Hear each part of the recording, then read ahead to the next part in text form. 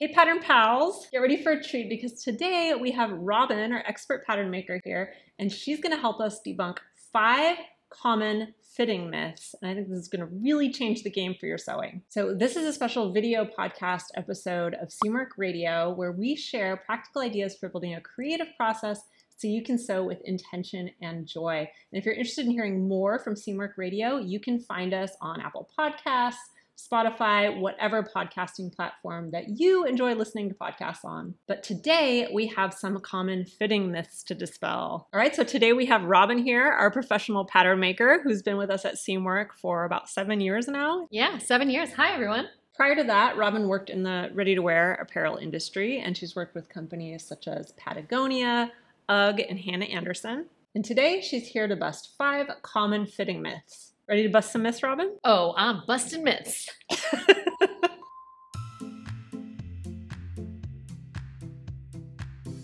Okay, so I'm going to read the myths and then you can bust them. I'm excited to start busting. All right, let's go. So myth number 1 is having your own sloper means that you will never have to make a muslin. So this is not true. A sloper it's good for learning basic pattern drafting and understanding how the fabric goes from 2D flat to around a 3D body. However, a sloper is very specific to that body. It's very close fitting. As soon as you start adding ease and cutting in style lines, moving the shoulder, adding details, you change everything about the sloper that made it fit the body so perfectly. Mm-hmm. The balance can get altered, and that's how it sits on you front to back. You could develop wrinkles somewhere because the pieces aren't fitting together right, or maybe you went from the sloper to a princess seam and you didn't rotate the dart enough. Mm-hmm. So while it's really good for understanding the concepts and the principles, as soon as you change the design, you lose all the information that you had with the sloper and have to redo all that. Yeah. I think a lot of people think that if they have a sloper that's fitted to their body, that's the end of fitting. And, they can just either compare patterns to that sloper or make changes to the sloper. But it sounds like what you're saying is you will still need to go through all of that fitting process. Absolutely. You still need to go through the toiling. Things about the sloper will still change. Mm-hmm. For instance, crotch depth on the sloper, because it's very fitted to your body, is going to be very close. Mm-hmm. But if you are creating, say, a wide leg pant from that, things have to change. Yeah. You need to add more ease in the thigh, and maybe you're adding a waistband. So all of these things change, and you still have to go through the process of testing it and creating a new toile. Otherwise, we would be able to just knock out patterns because we could just start there and have it in one go. But no, we average three prototypes. Sometimes it goes more, mm-hmm. sometimes less, more rarely, but yeah. It's still work. Yeah, because you're adding in all these variables. Right. When you're adding all those details to it or changing the ease or whatever you're doing to it. Yeah, I'd love it if we could get that all right on the first try, but all these different things converging at once, you have no more constants. Mm-hmm. So then when is a sloper helpful for somebody? It's good for understanding the pattern making concepts. Mm-hmm. It's like a good exercise to go through. Mm-hmm. It might be good for knowing your shoulder slope and comparing that to patterns, although that can change as well based on the design. It could be good for knowing your torso height, mm-hmm. or your sleeve length, leg length. It is also very similar. I know a lot of people use sloper and block interchangeably, but they really aren't. The sloper is that thing that's very fitted to your body. Mm-hmm. A block is used more like something like a t-shirt. Mm-hmm. A company creates a lot of t-shirts and they want to make sure they're not exactly the same, but very close to the same every time. Mm-hmm. Maybe the width is always the same, or they always want the armhole depth to be the same. Mm-hmm. So they would use a block. Mm-hmm. So a sloper, you could create, say, a block from that if you're going to do a lot of the same kind of thing. So block is more like a specific style that you want to do over and over again. Variations. This is the word I'm looking for. Variations on that Variations style. Up. Sometimes they have some style lines cut in, but But most of the main things are going to stay the same. And so it's easy to move from one to the next. So if you were somebody that wanted to make a lot of pants and you created a pair of pants from your sloper, that could become your block where you could add leg width to it or decrease leg width. But you know that, say, the crotch depth is exactly where you want it. Yeah, very interesting. All right, let's bust myth number 2. This is one that I've seen, which is that the block for indie pattern companies is always based on the owner's body or some person who works there's body. Yes, I've heard that a lot too. And while that may be true for some small companies, one-person companies, it's never been true for Colette or Seamwork, as you know. Yeah. We've used live models since the beginning. Some companies do use dress forms and just dress forms, but in general, there's usually a fit model because you just can't get all the information that you need if you're fitting it on yourself or if you're fitting it on a form. You need to get some distance between you and that so that you can see what's going on and you can manipulate the fabric. And I'm sure everybody knows when you make your own toiles, sometimes it's hard to look behind you and see what's going on and know exactly what to pinch. Yeah. That would be very difficult to do. For me personally, in this company, it wouldn't really make a lot of sense. I have scoliosis. That's not something that I want to impose on everybody else. If I were making patterns only for people who had scoliosis, maybe, but they would work great for me because I do too. But there's definitely quirks to my body that do not match any kind of average, and I think that's true for most people. But we still want to get as close to the average as we can. Yeah. We're looking, and since you spoke up about average, that's actually almost its own myth too, is that we draft for the average person. Yeah. There is no average person. That's true. Yeah. We try to draft for the middle of our size range. On both size ranges and then grade up and down from there. So if a person's body doesn't match that, there is absolutely nothing wrong with that because there is no average. Yeah, I think that's something that's a little bit hard to get your head around sometimes, is that just because maybe statistically this is in the middle, that doesn't mean that there's any one person who's going to be exactly like that, right? Exactly, yes. We're going from the 0, 0 to the 18, so we're just looking for the middle of that range so that when we grade out, lines don't get wonky. It stays true to what we're wanting it to do on the base size. Yeah, great one. All right, so myth number 3 is that if a person has to make adjustments, then there must be a drafting error. There must be something wrong with the pattern. Great. This is a really good one. So unless a person's body is exactly the same as the model that we're fitting on, they will have to make adjustments. Yeah. And it is extremely unlikely. I have seen it a couple times where people say, "Oh, I don't have to do anything." And that's fantastic. I'd like to use them as a fit model. But for most of us, we have to make changes. We have to make height changes in the 4 zones of height, not just chopping it off the bottom. There need to be height changes in all those different areas on your body. There are width changes. Rarely does anyone fall exactly in a size. Our shoulders are often different, our arm lengths, our biceps. So it is absolutely normal to have to make 3, 4, 5. I make 6 changes to a pattern because I have a lot of heights that are off and places I need to grade between things. It's completely normal. Yeah. It depends on the style of the pattern too, don't you think? Like how many adjustments you may need to make. Absolutely. Something that's more fitted, like the Emma dress, is probably going to need more tweaking. But it happens with simpler garments too. Regular tank tops, things that look really easy, can be surprisingly challenging if you don't know exactly what you need to do for your body or how your body differs from our fit model. Yeah, I think that's almost a separate myth, is that just because something is simple doesn't mean that it's going to be easy to fit. Yes, it's actually a joke between us when we're developing. The ones that look simple, we often have more work on than the ones that look really complex. Yeah, I know for me, I can look at a pattern and kind of see whether I'm going to need to make a lot of adjustments or a few adjustments. I mentioned before that I have scoliosis, so I have kind of a short torso. So something like the Emma dress, for example, I'm going to want to make sure that it's hitting in the right spots because it's so fitted. Yes, we see this a lot with the upper arm area, the armhole area. If that is too long on somebody and that bust is not sitting where it's supposed to, it can look like other things in the pattern are off. So It's really important to address all the different areas to get things in the right place.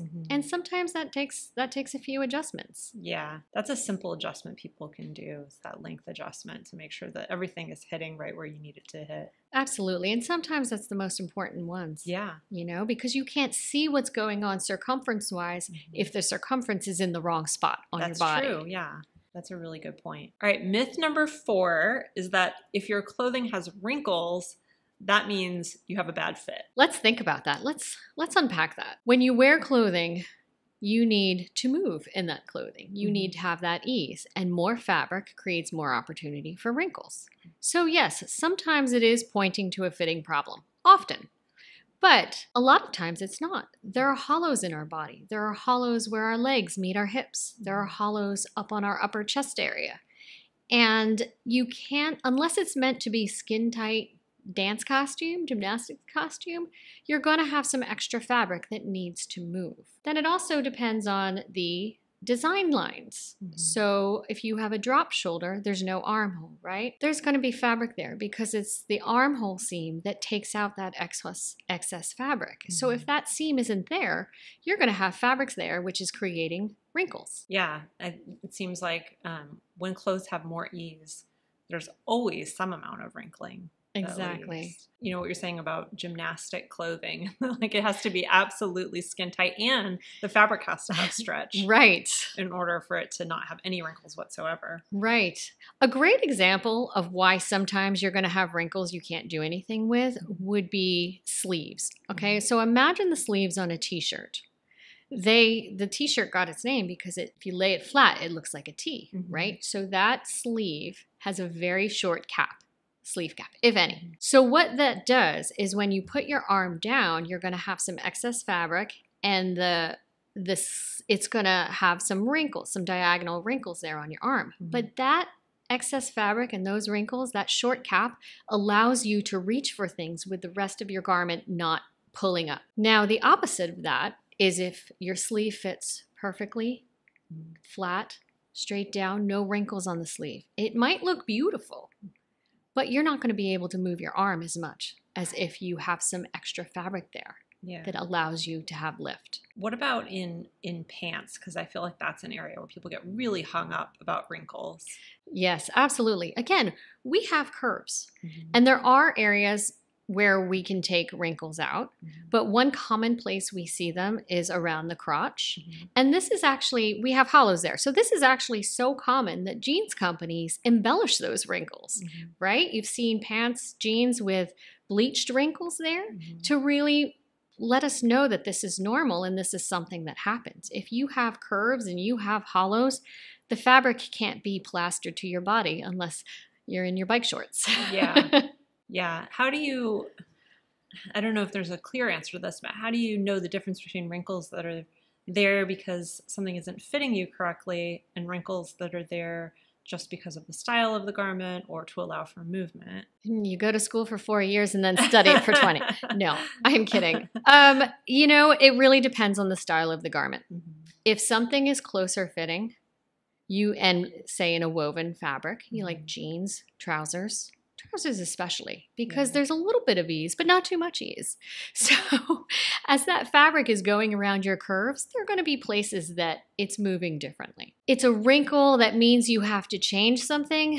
I mean, I feel like the sewing industry in general does a really good job of saying when you see these wrinkles, these are some of the changes you need to make. But it can be hard to know. You have to kind of really look at the style and see how it fits around your body.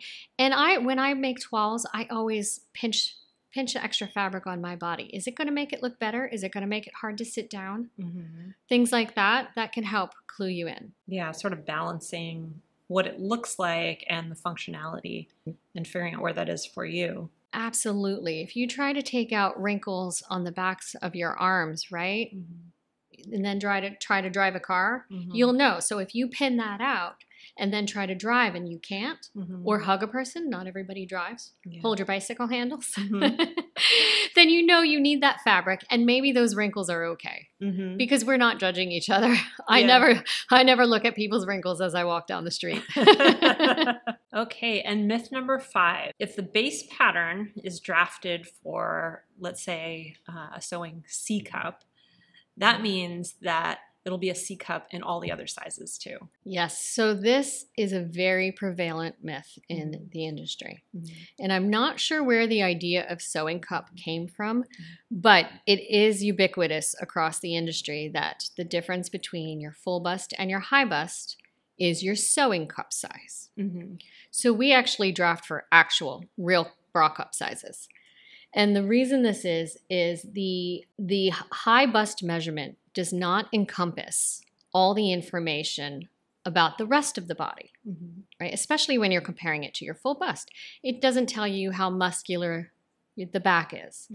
It's also, how it's measured is problematic because it's a diagonal measurement. So that measuring tape, you could put it parallel there. Most people put it diagonal. So you could measure it in 2 different places and get 2 different measurements. They wouldn't be too far off, but they would be slightly different. By a diagonal, you mean that it could be lower in the back and higher in the front. Exactly. So how do you do that and be completely accurate? It's even hard sometimes to get that parallel measurement, especially when you're doing your measurements yourself. But that's not even the most problematic thing about sewing cup size. The circumference of the body, full bust, grows at a greater rate than your shoulders. Right. Shoulders are mostly bone and they do not grow as fast as the rest of it or at the same rate. So your shoulder grade is a smaller grade between sizes. We talked about in the last episode how the circumference of, say, an 8 is between a 6 and an 8 is 1 inch, right? That's your full bust. But the shoulder is only growing a half an inch from side to side. So what happens with high bust is that it has a grade in between those two. In order to get the armhole, as it grades out, to be the same shape as the base size, it can't grow as much as the bust grows. Right. It has to be between those 2 measurements. The only way a sewing cup, that 3-inch difference on the example size C, could be the same for all sizes would be if the high bust was grading at the same rate as the full bust. So just to kind of put it into different words, the high bust, which if people listening aren't familiar with that is, it's kind of under the armpits, right? That area.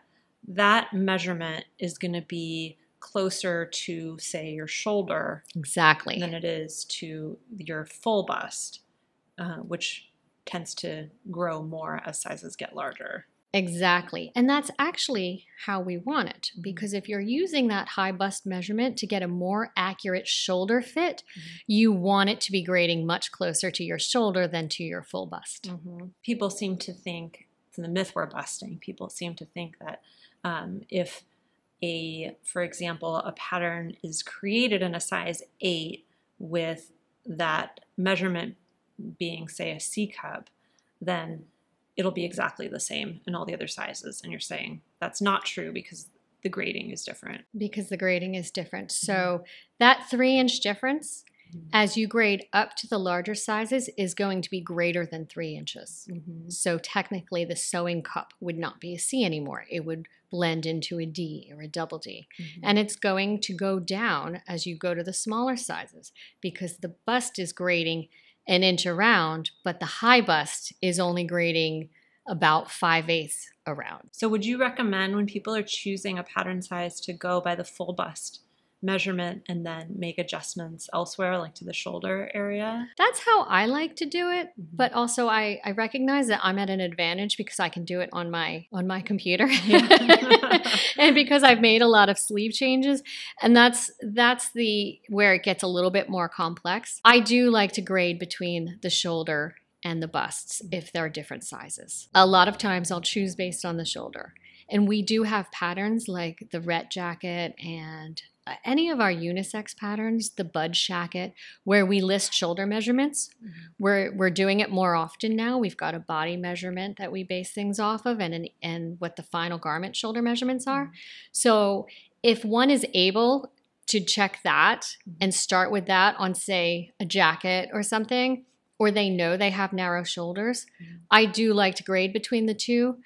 But then you do have to make adjustments to the sleeve. And typically that's just measuring the cap, making sure that it matches. Yeah. Or has a little bit of ease in if you're easing it in. And if a pattern doesn't have the shoulder measurement listed, you can just measure the actual pattern piece, correct? Absolutely, absolutely. Once you have that pattern in front of you, mark off the seam allowance and measure between those shoulders. Put that on your body and see if that's what you like. Mm-hmm. And again, it's relevant to design too. Design lines, you know, is it a drop shoulder? Is it right on the point? Is it a little bit off? It changes with every design. So that's definitely something for people to be aware of, that cup size might not be what you think it is, just based on the draft of that base pattern. Yeah. And you can measure their high bust on the garment, on the pattern too, just as easily as the shoulder. Yeah. And sort of check that against you and see how that works. Yeah, and see how much ease is left there. Yeah. Yeah. I'm a big proponent of using the lines that the pattern maker gives you at any company and grading between those, because you really can see as well. You know, you can draw a beautiful line rather than just guessing. Yeah, absolutely. All right, so that was our 5 pattern making or fitting myths busted by our pro pattern maker here. So I'm going to recap the myths for you all. Number 1 was that having your own sloper means you don't have to make a muslin. Robin, you busted that one. That the block for indie companies is based on the owner's body or somebody who works there. If a person has to make adjustments to a pattern, that means there must be a drafting error with the pattern. If your clothes have any wrinkles, that means that you have a bad fit.